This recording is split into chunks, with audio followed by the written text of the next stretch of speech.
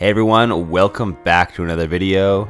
Today I want to talk to you a little bit about Sacred Stones, because we went over Fire Emblem 7 just the other week there, and I've actually been playing it again. Fantastic game, and it made me want to go back and play Fire Emblem Sacred Stones on emulator, which I'm absolutely loving. I gotta say, this game gets a lot of hate. I see a ton of videos hating on this one. Actually, a lot of people saying this is like their least favorite Fire Emblem, but I do see some good old nostalgia boys like myself who give this game a little bit of love. And I'm going to be biased before I even really dive into this. I think the majority of what I do like here is the nostalgia factor, because at the time that this came out, Western releases only had Fire Emblem 7.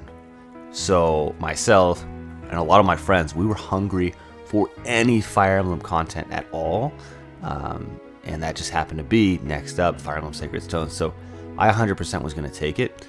For myself too, I really just had Game Boy Advance at this time, or Game Boy Advance SP. Ooh, gotta put a little respect on that name there.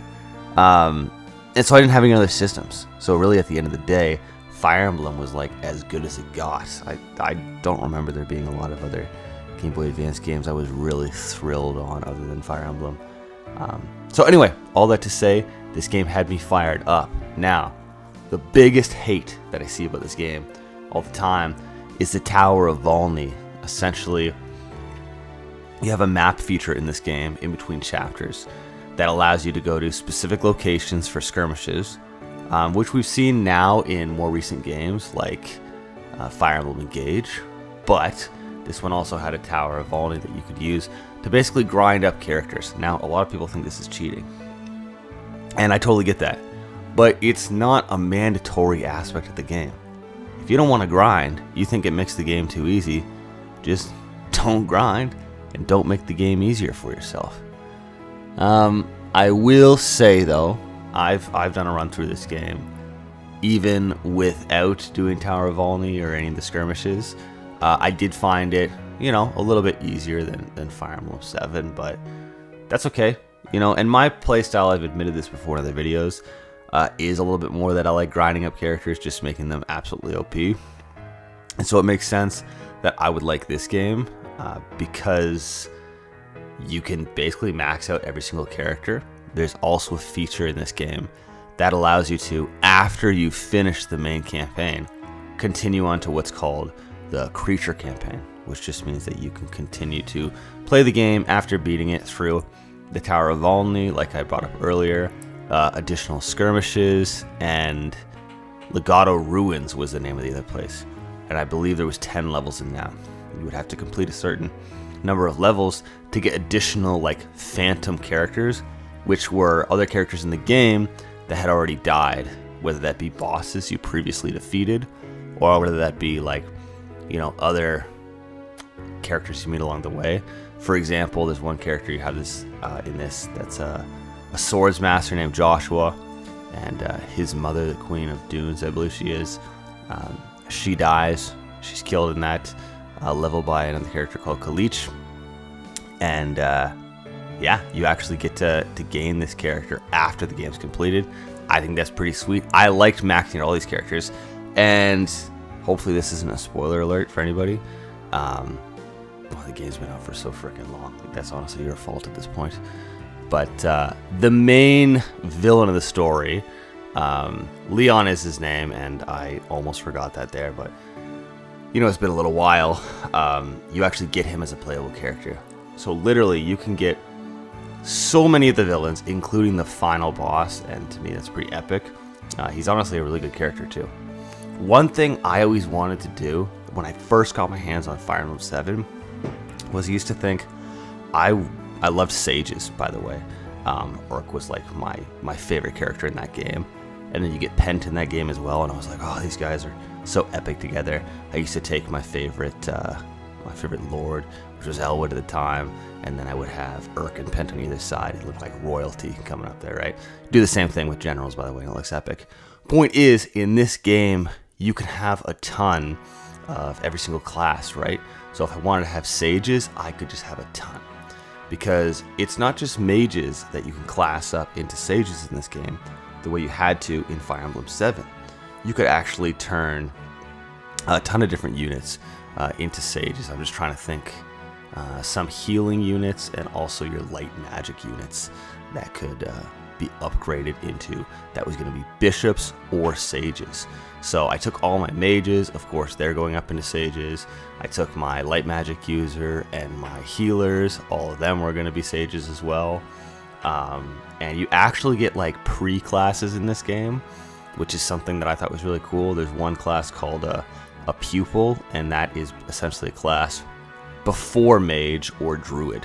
So you have to get this character up to level 10, and then you get to choose whether you want to make him a, sorry, not a druid, a shaman or a mage. For me, obviously I'm going the mage route, so that I can get as many sages as I want into the game. And anyway, that was just an example of something I like to do that I thought was epic. To have a big old team, all of the same class, all maxed out level 20, then promoted, maxed out level 20.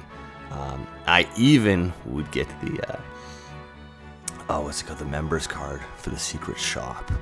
And there, you could get all kind of stat boosting items. So I would try to not only max out all the characters' levels, promote them, and then max them out again, but then I would get all the stat boosting items to fully max them out.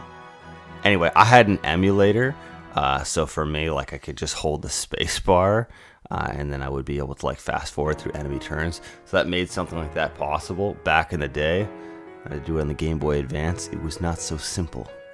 But point is, if you enjoy grinding in Fire Emblem, then I actually think Sacred Stones is like basically the perfect game for you. So I just wanted to put that out there, because I think that the game gets so much hype over a feature that honestly caters really, really well to what I imagine would be a lot of players that feel exactly the same way I do.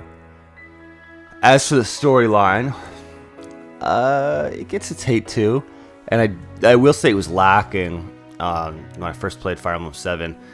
That was a really rich storyline, and we had Lynn's quest you had to get through before you could even go on to the main quest, which was Elwood's quest, which was a ton of chapters.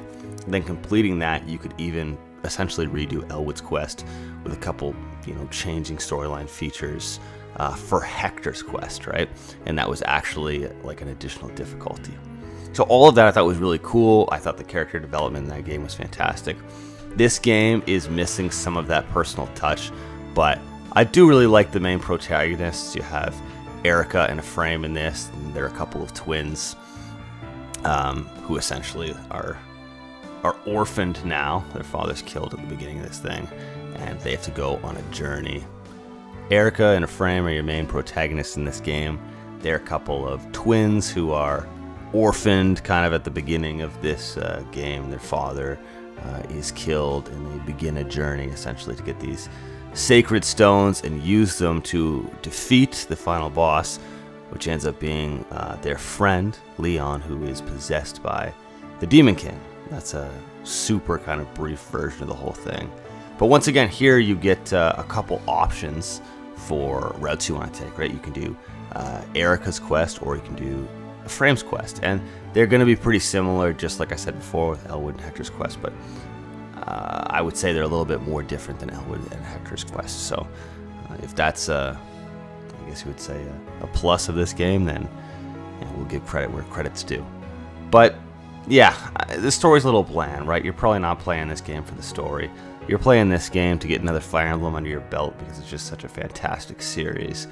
And you're playing it if you just love grinding out for hours. And if you want to continue to play past the campaign.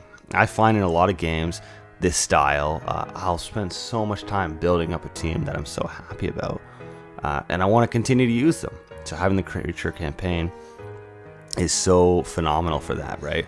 And all the other games, Fire Emblem 6, which I'll do another video on, 2 probably next week.